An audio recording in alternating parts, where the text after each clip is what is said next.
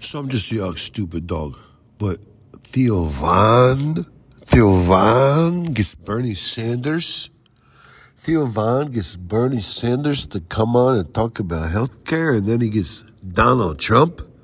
Theo Von, what do you call him? He's like what do you call that haircut he's got? I forget what you call the haircut. It's like a stupid thing. It's like a horse's mane. I forget what they call the haircut. He's like, a Rube's cut, a Dullard's cut. I forget what you call that thing where they shave the sides of your head, but then behind the ears, they shave it, but they leave your long locks on the back and you like trim it on the sides, but you'll have a big bushy like thing at the front and it goes like right back like a skunk's tail. I forget what they call that look. I forget what they call that thing. That's called the, I forget.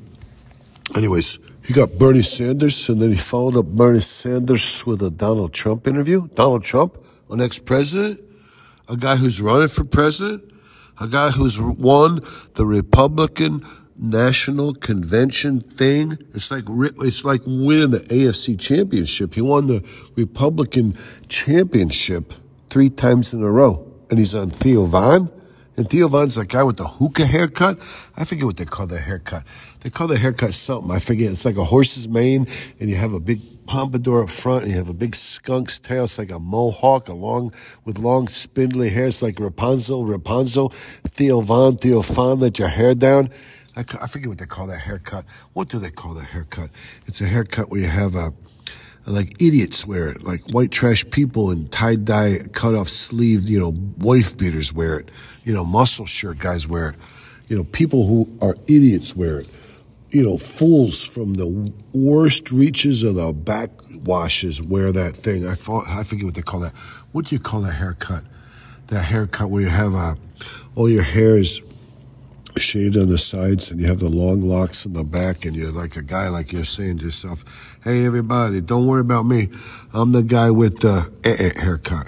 That mullet. It's called a mullet. It's the mullet hairdo. Theo Von is a mullet-esque character. Theo Von is a mullet-esque individual. He's like one of the 3 mulletsteers. He's like a 3 mulletsteers. He's a mullets guy. He's a mullet. He's a mullet head. He's a mullet. When you choose to wear your hair in the form of a mullet, and then you still get Bernie Sanders followed up by Donald Trump, you have a presidential aspirant who was a president. It's like Theo Von with his mullet got on Teddy Roosevelt or something. Everybody's wondering how did he get this, how this mullet-esque character, this mullet-infused individual, this mullet-esque character, how did this mullet man, this guy with the mullet, how would you choose to have a mullet but you could still be this successful? How does a guy with a mullet become so great? How does a mullet man hit the lottery? How do mullet people ascend to such lofty heights? How do the mullet people become so important?